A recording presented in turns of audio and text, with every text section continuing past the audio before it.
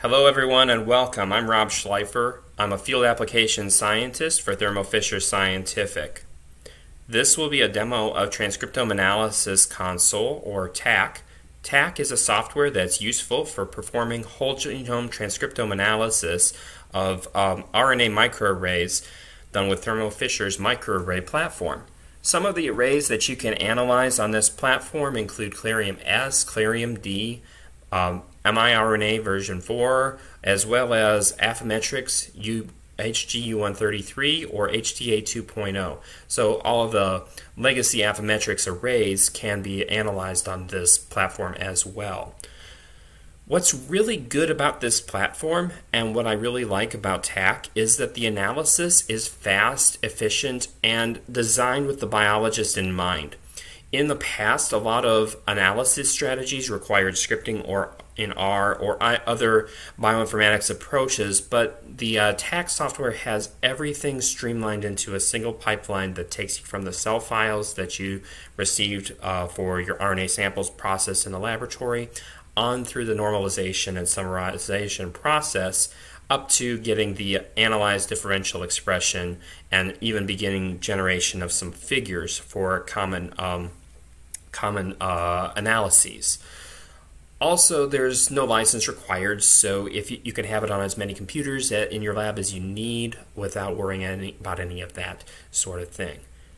Today's demo is meant to give you a taste of how to use the platform and expose you to the environment of the software. There's a lot of things that you can do in TAC, and this is one of the great things about this sort of analysis is that the possibilities are very vast, and that can be intimidating, but we're here to help you get started. So if you have any questions or would like some training or support about the microarray platform or this analysis, please reach out to your microarray field application scientist or our Thermo Fisher support network, as we're here to help. Today's demo looks at a study by Moreau et al. Out of Dr. Daniel Kaufman's group at CRC-HUM, which is located in Montreal. They're looking at HIV-specific CD4 T cell dysfunction and use the Clariom D platform.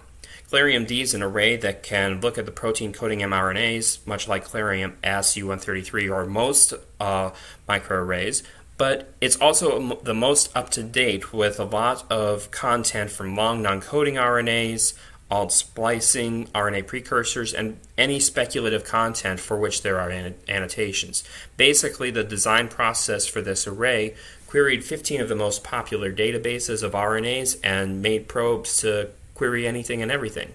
So this study, published in Nature Immunology in 2019, I downloaded the data from this study in Gene Expression Omnibus. So here within Gene Expression Omnibus, GSC 128297 is the accession number, and you can download the cell files here from the Gene Expression Omnibus.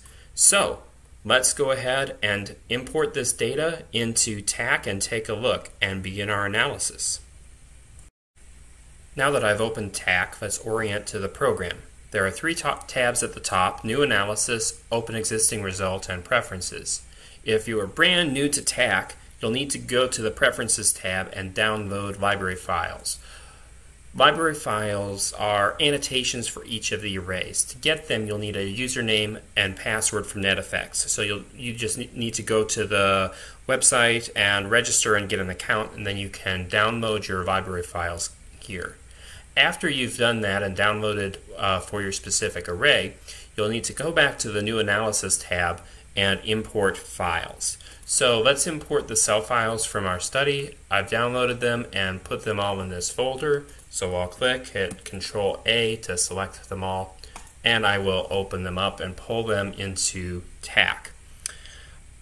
Once I have them in this pane, I can go ahead and manually annotate in sample attributes or pull in attributes from a text file that I have specific for each of these cell files. That's not necessary. We won't be doing that for today's analysis just yet. Once I have them in this pane and I'm ready to perform an analysis, I'll need to select the type of analysis that I will be doing. All of these analyses are quite similar and are performing a similar task initially. It's converting from cell file to chip file. The cell file being a raw data type and the chip file being a normalized, summarized file. Chip files can also be used in analysis, as you could see when I clicked on the import files. I could have pulled in any chip files from a previous analysis and performed that analysis. Any analysis that you do on a chip file will be a bit faster, as your computer won't have to chug through as much data. Speaking then about the analysis types, there are three. Summarization is that a cell to chip conversion that I was discussing. You can see that here, summarization only. So we would be performing these algorithms. These algorithms can also be used for exploratory grouping analysis or expression. Expression is performing a comparison, that classical differential expression analysis. We'll be coming back to do that later, but for now we're going to start with exploratory grouping analysis. So we'll keep that here with our settings the same on SSTRMA. Exploratory grouping analysis is going to perform a couple different multivariate analyses. The default settings are for it to perform t-SNE for dimension reduction and affinity for clustering. Now, I like to start with the default settings as my first pass for any type of exploratory grouping analysis, but you can always come back once you have your cell files normalized and summarized as chip and perform a few different passes, changing the settings to really explore your data. So with that, I am ready to go ahead and name my file and hit Run Analysis. I have skipped ahead through time and through the naming and analysis of our samples here.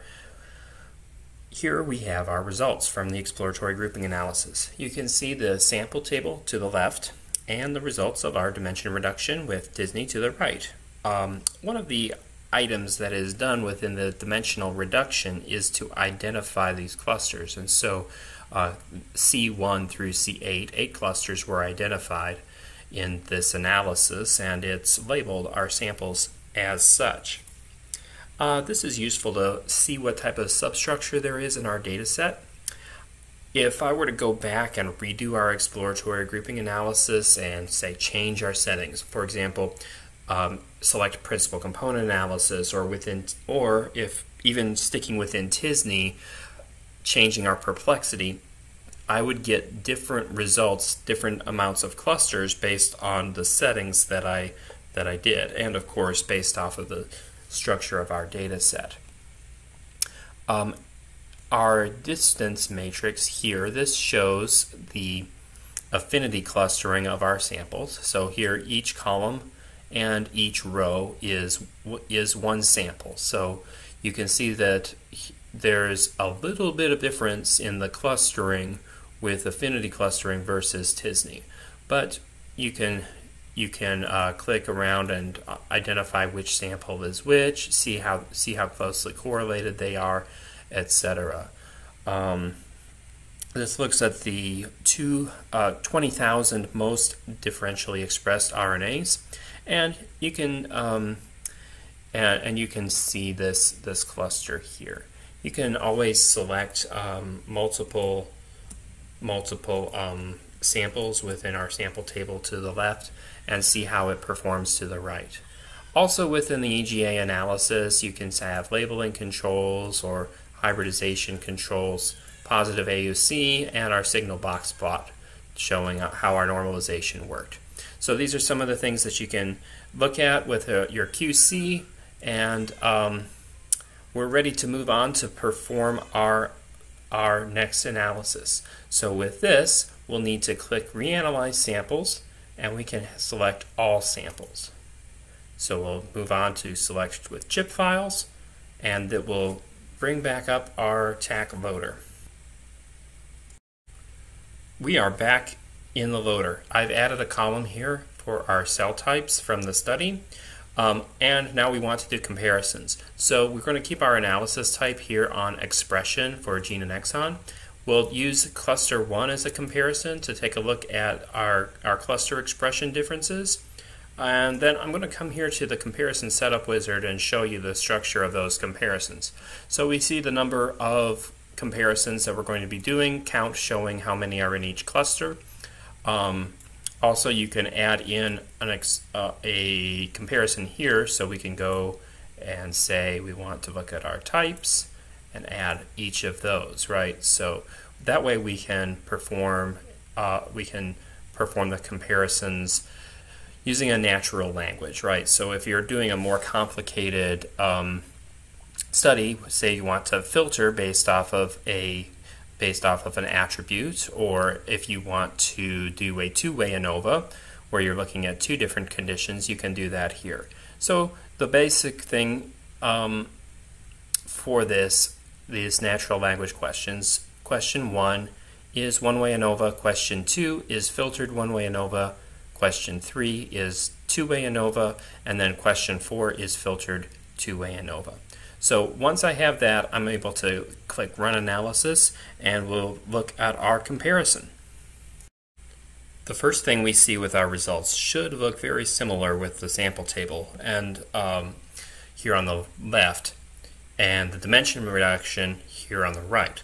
Now, you will see a couple differences between this view and the exploratory grouping analysis view. There are 4 tabs here at the top. Up at the top left, we see Sample QC View, Second Summary View, Gene View, and Alt Splice View. For the rest of the demo, we'll talk through these 4 tabs, spending most of our time at our Gene View menu. The other difference is, while we did t-SNE in our previous exploratory grouping analysis, PCA is done by default with any differential expression analysis.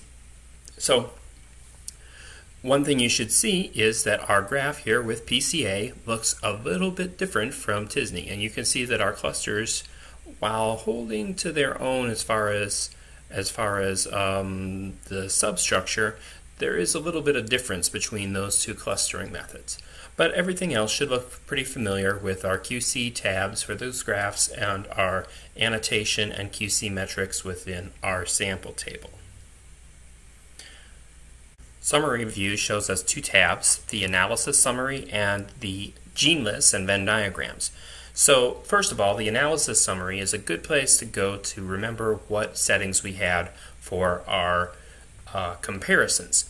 So it shows us that information. We kept our settings at the defaults, so we're looking at fold change greater than 2 or p-value of less than 0.05 for our head-to-head comparisons. So as you'll recall, we are comparing the different clusters that we identified through exploratory grouping analysis and the experimental groups from the study. So you can see the number of genes that are up and down regulated in each of those, and we're able to see that as we're comparing our clusters, we're forcing a lot of the significance into the data set, since we're comparing of samples that are by definition some of the most different with each other. The differences in our biological groups and our gene lists are much more manageable. Keep in mind this particular data set is one with a good amount of diversity and substructure in our biologic groups. So here we can see some bar charts of our differentially expressed genes, and as we scroll down, the more variables you have in your study, the more informative this may be, but it shows our sources of variation, where cluster 1 has a lot more of the variation explained by those groups than our types, and as we expect, to be honest. The next tab, Gene Lists and Venn Diagrams, it's a good way of seeing similarities or differences between our comparisons. So we can also use this to pull out information for when we have multiple comparisons. So keep in mind, we're just looking at lists here. We're not looking at the scale or significance or how much each gene is up and down regulated, but it's a good way of refining which genes may be interesting. So here I can have our list of genes that are differentially expressed in cluster 1 versus cluster 2. I can compare it to cluster 1 versus cluster 3, see which ones are unique or which ones are in both of those comparisons. So I could select those and create a gene list from that selection if I found those particularly interesting. So we're looking at subsets of inclusivity or exclusivity, and that can be very practical in conjunction with exporting them and importing gene lists. So you can export this gene list out and then pull it back into another study to compare two different studies. You can efficiently do that here. The Venn diagrams in this gene list view can analyze as many as 3 groups as well, so you're able to see how 3 of your comparisons compare to each other. Alright, the gene view. This is where we can explore a lot more with your data. Here we're looking at differential expression. So the first view that came up is our comparison of cluster 1 versus cluster 2. In the table view, we have the expression value for each of our sample groups. So cluster 1 here, cluster 2 here, and we're calculating the fold change in this third colored column between those 2 groups. Calculates the p-value, shows us a descriptor of the gene symbol, and then what type of RNA. So there's small RNAs, coding, precursor, ribosomal, etc. So you can help identify and focus your study in that regard. If there's other annotations that you particularly care about, you can add in more that you might need here with customized annotations. So within this, you can see some of the popular databases are represented. Functional annotations such as gene ontology, pathways, and then also if you wanted to do a confirmation of and verification of your expression difference, you can identify which TACMAN assay would have the best coverage for each of the genes. So that's a nice feature that you can learn more about the genes. Also, if you're looking at learning more about a specific gene, you can search it in NetEffects by right-clicking on the gene or within a number of genomic databases such as NCBI, Ensemble, and UCSC. Now, let's talk about the plot on the right. So these graphs are interactive from the graph on the right to the table on the left. So you can see if you select a gene where each of these dots are genes. So I can select a specific dot and it will pull it up in my gene list. So if I am wanting to look particular at a gene I see in my list that I care for, I can click on it and find it within my figure. I can also search for a gene down here if I want to identify it within a figure. So this figure here, the scatter plot, shows us on the y-axis the average expression for cluster 1 and compares it with cluster 2 and then colors it based off of significance, with the non-significant or items that are filtered from our table in gray. Volcano plot is very similar. So here we had threshold cuts for fold change of 2 or minus 2, and then a p-value cut at 0.05. So once again, we can select a gene. We can select multiple genes by right-clicking and dragging, and it will select multiple items within our table. Hierarchical clustering is the next figure.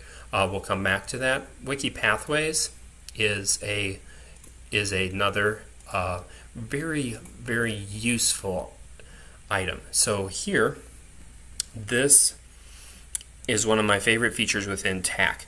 It enables you to see a lot more of the biological signal of what's going on. So as I click on it, it gives me a list of the pathways that are most significantly enriched. So if by order by significance or by count, it will show it. So this orange bar here represents a relative significance as calculated using a Fisher's exact test. And so it's showing if the number of genes that are up or down regulated within my data set are more than we expected. So here I've clicked on the VEGF-A, VEGF-R2 signaling pathway, and I can look at it. So let me zoom into a sensible resolution. I can click up here to go full screen. And once again, as I zoom in a little bit more, we can look at this pathway. So if I wanted to click on VEGF-A, I could do that here. It will show me if it's shared within the pathways.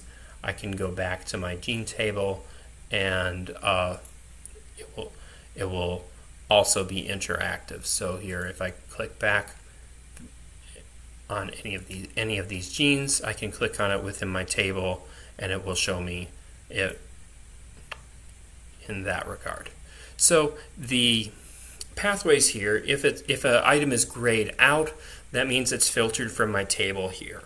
So if I were to clear my filters, it would populate the entirety of this table and show me every gene with a color. So if I were to do that,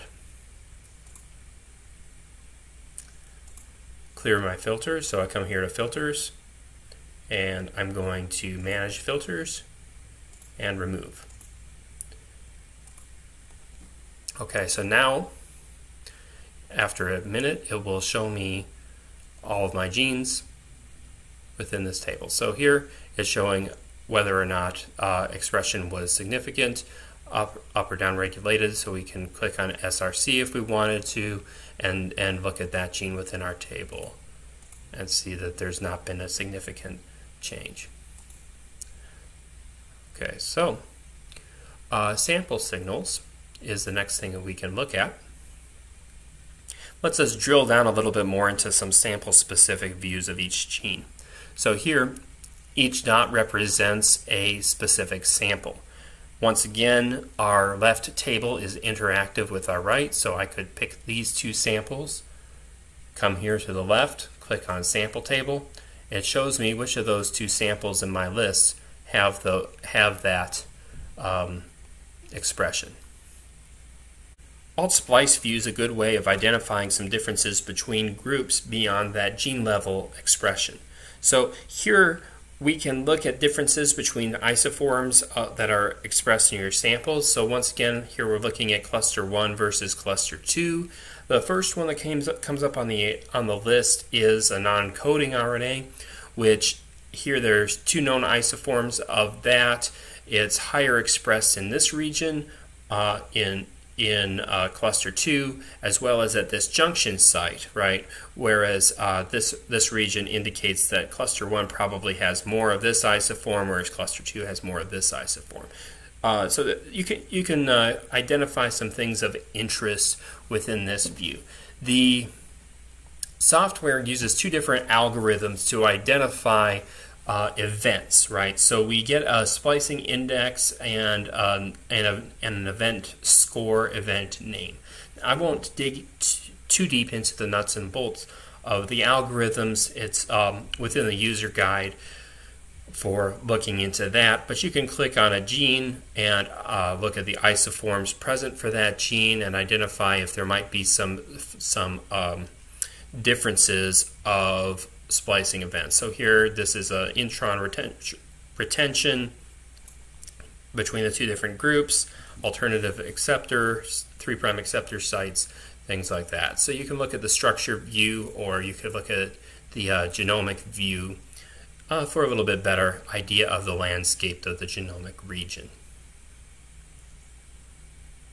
I've gone back to the gene view. It's still showing us cluster 1 versus cluster 2, but that's definitely not the whole story for this data set. So I need to come here to this drop-down menu, which shows comparison. So comparison shows us those head-to-head comparisons, but I'm going to come down to all conditions. So I can come here to all conditions for cluster 1, and it will show us a list of genes. So the genes that are shown here are the ones, instead of p-value, we're now using an f-test, right? So f-test for calculating significance of our genes. And so we can see the differential expression of this gene. This is not the most significant. Here's one that's a little bit more significant. So we can see the differential expression across our clusters. I can once again circle and select a cluster and see which samples those are, where each sample is represented by a dot. So let's go ahead on back to our gene table, and let's take a look at all conditions. Let's go to type. This was the variable used within the study. You can go to the search function. If you come down here to the bottom left, this search box here, I like to use quotes around my gene so that I can identify it. So interleukin 22 or IL-22 was one of the genes that was particularly of interest within this study, and so we can see within our groups the various expression of these.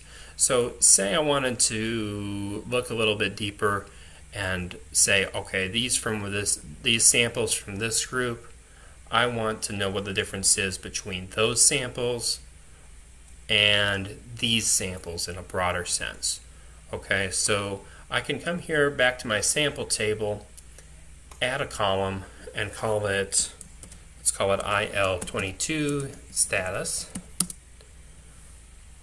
Then I can type within here CP low. I can select these and then say these are CP high. We could do the same for, and just call all of these EC, and then VC, because we're only looking at that. Now, obviously, there's a infinite number of ways you could do this. You could export your data here within the gene table. So export here, export your selected rows, and then hit the sample signals for these, and then you could have your sample signals for IL-2 that are into an Excel sheet, and then determine which ones you wanted to call high or low, or any type of bucketing of your samples in that regard. So we haven't really talked about exporting yet, but this in any of the tabs, you can export your data from the table, and what you see is what you get as far as the table columns or sample signals. Gives you that sample level data for each of your samples, whether or not it's all rows or not. So we can export that if we want to. Alright, so one thing is hierarchical clustering. So hierarchical clustering will take a look at what genes are represented within our table and then try to perform clustering of those genes. So with 28,000 genes in our list, that's going to be a little bit much. So what I'll do is I'll select a handful just because it'll be a better visual, and I'll go and filter my table to the selection, and then we can perform hierarchical clustering. So here now we see our samples clustered by each of these genes. It doesn't exactly follow our clusters that we had identified with the TISNE, but there are some things that are still holding up. So this cluster 1 here, cluster 8 here, so still somewhat intact. We can change our colors based off of any of these items. So I could come back here and even use this new annotation that I'd called, and it will show me CP low, CP high, EC, VC. So that's a nice method of adding in some clustering with an identifier. Clustering, we can flip any of these that are needed. Say it makes more sense to have this cluster swapped so that it's more of these on the left. We can do that. We can swap this one if we wanted, or any of those items. So we should clear our selection. That will change it so it's not highlighted. Yeah, and then we can come up to this triple line here and save our figure as a PNG, or adjust our colors. All right, so yeah, if we wanted to actually perform a comparison on this, we can go back to our sample table and then hit Reanalyze Samples, All Samples, and we'll see in the next pane that it has our IL-22 status added here, and we can select a comparison and we're good to go. So I hope that this demo has been useful for you. I hope that you are successful in your microarray analysis, and please, if you have any questions or are in need of help, don't hesitate, reach out to our support organization and we will be there to help you.